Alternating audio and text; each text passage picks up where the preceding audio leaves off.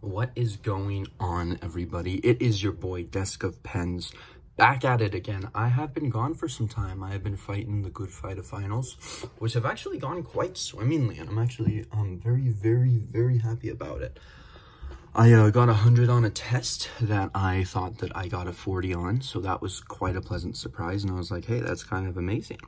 And so yeah, right now, like I'm still kind of in the thick of it, but imagine it's like a hurricane, you know, the left side past you, and now you're in the eye of the hurricane, and then the right side's gonna come up again and boom, hit you pretty hard. But yeah, overall, the hard part is still over. You know, I just got like 2 more tests that I feel very confident about and everything. And so yeah, thank you all for the good luck wishes on finals. I saw a lot of people reach out. That was really nice. So today I have a wonderful treat for you all. As you guys know, I really love to you know, like interact with you guys and, you know, try and go out there and try to at least try to like find the pens that you guys like want me to like review and like look at and stuff, right? And somebody just kind of commented down below and they're like, hey, you know, you should do a video on like fountain pens. And I'm like, fountain pens? I'm like, huh, I'm actually think about that. Okay. And so I kind of went through, and I don't have too many fountain pens, but I mean, I have enough to kind of have an interesting little like playlist on them. And right now we're just gonna kick it off with probably arguably my fanciest fountain pen, which is a Cross Bailey.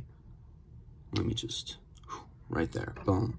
This is a medium-sized tip, and this is from Cross. This is my first review on one of my Cross pens. I have a lot of those. Those will come up later.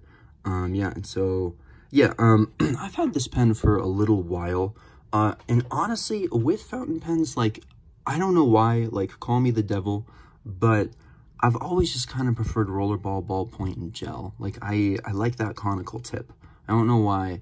Like, I don't dislike this. I think it's fine, but I think for my purposes, I kind of prefer more conical tips usually.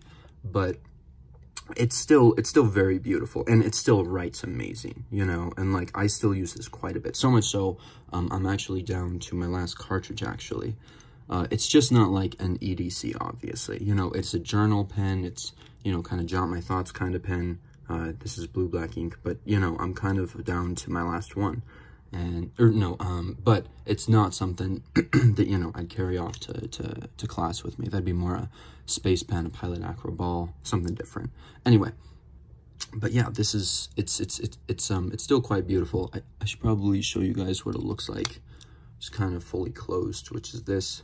You know, it's got a nice cap on it. I've tried to take the cap and sort of drop it on here and just keep it there. It doesn't do that too well. My Waterman rollerball does that quite well, but this guy, I don't know why, it doesn't get good suction. So when you're writing, you're just gonna have to go like this, you know, cap in one hand, this in the other, or you put down the cap. And I mean, nice thing is it won't roll away, but still, you want to be careful. Anyway, going into the design of it though. So on the clip, you have Cross. Up here, you kind of have a chrome deal. You know, it's a black lacquer with chrome accents. I don't know if you guys can see these, but they're kind of, it's a little, I guess sort of edged, kind of like diagonally. I'm actually just noticing that for the first time. I thought it was more, oh, what's that called? Wow, that's embarrassing. More knurled, where, you know, it kind of like crosses over, more like checkered, but I guess not actually. It's just more, you know, kind of diagonally, like sort of crossed like this. I think it's quite nice. I very much enjoy it. This is kind of the nose of it. You know, I think at the time that I got this, I think it was 20 bucks. Now it goes for 34.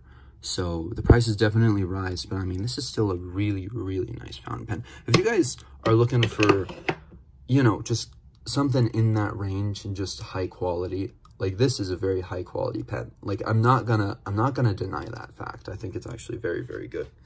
And so, you know, it's just not my cup of tea, if that makes sense. But anyway, let's get to some writing. So Cross Bailey, fun fact, I shot this video before and I uploaded it. Yeah, I uploaded it. There we go.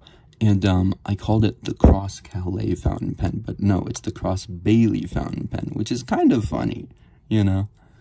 fountain pen. Yeah, I have a lot of cross-color, no, I have 2 cross-color ballpoint pens, and so I think that's why I called it that. Cross Bailey fountain pen. I'm actually trying to sell one of my cross-color ballpoint pens, so reach out if you guys want to know about it. Medium.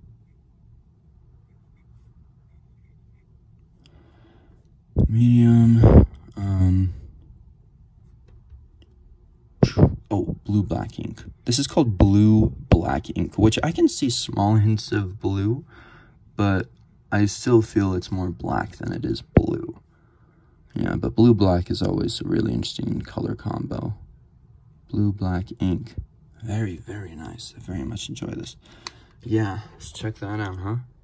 Booyakasha. Yeah, let's do a little bit of a smear test.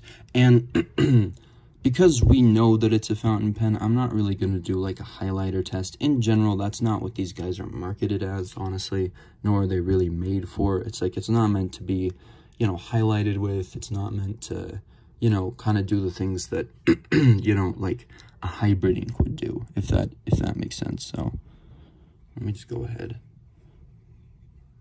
Yeah, and then smearing, I mean, I think it's a quick dryer, but we'll also just kind of see right now. Huh. Pretty quick. Not a lot of smearing going on. A little bit at the end there. Here. Wait, let me just put this down, sorry. Okay. Okay. You'll notice a little bit of smearing right there, but other than that, it's not too bad. You know, dragged my hand along it. It seemed pretty good. Now we're just going to do a little skip test. Wow. Okay, that's smooth. I enjoy this. Yeah. Huh. Darn shame on my last cartridge. I'll have to grab some more. Whew. Wow. That's enjoyable. You know. Yeah. I feel like, even though I'm not the most into fountain pens, like, it's always nice to just have one. And you know, it doesn't have to be just this. You know, it can be something like this sucker right here. A future video is coming up on this one. This is an Uli fountain pen. You can see it's kind of, you know. But anyway, but yeah, something really cheap like this. Like, I think I got this in a pack of 10 for... No, a pack of 3 for 10. And then this one I got for like $5.99. Yeah, so, you know, and they're both very, very high quality, right outside of Carlsbad, California, which is cool. Anyway, yeah, and I will do videos on those later, but this is still a very nice option. It's a very beautiful pen. It's, you know, it's very simple, but elegant, you know, like I don't say simple to try and insult it. I say simple to, you know, just kind of compliment, it's like the overall, like, beauty and the direction that the designer took to make it just, you know, very defined and very, very nice, honestly. You know, like, this is a nice pen. This is something that you could, you know, get somebody as a, get for somebody as a gift. This is something that, you know, you could get yourself as a gift or something. You know, it's something that, you know, you could kind of take and, like, sign your name to be like, oh, I'm buying a house. Let me go get that favorite pen. Of course, mine would be my Meisterstück. My ballpoint, that's what I will sign my house stuff with. It's also what I'll sign a lot of different things with. But, you know, this is also just a great option too. You know, and like, I have to say, like, I do enjoy this thing. And I, like, yeah, I'm on my last cartridge, but like, I do wish that I kind of use this thing more. You know, just for like, other, I guess, more practical things or something. Like, I do use it occasionally for journaling. It works really well with my journaling paper. I use it a little bit for, like, taking notes, but, you know, the drawback is it's not the best when it comes to highlighting. I can still underline with it, though, so that's always nice, you know, but I'm kind of big on highlighting, in case you guys can't tell. And yeah, and so, yeah, man. I mean, overall, this is just a beautiful pen. It's very, very nice. You can find them on Amazon for about $34, I'm pretty sure. And I think that's about the price that their fountain pens are. But yeah, this has been my first video, or no, my first video. This has been my first video on a fountain pen. And I hope that you guys have enjoyed it. Let me know what you guys think.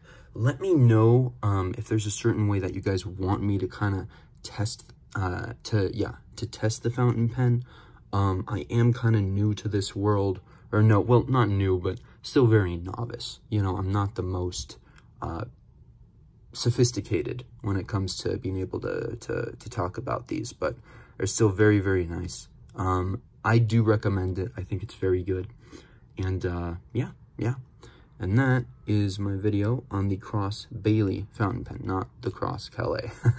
Anyway, okay guys, you have a wonderful rest of your day for me. Take care, and this is Deska Pens signing off. Bye.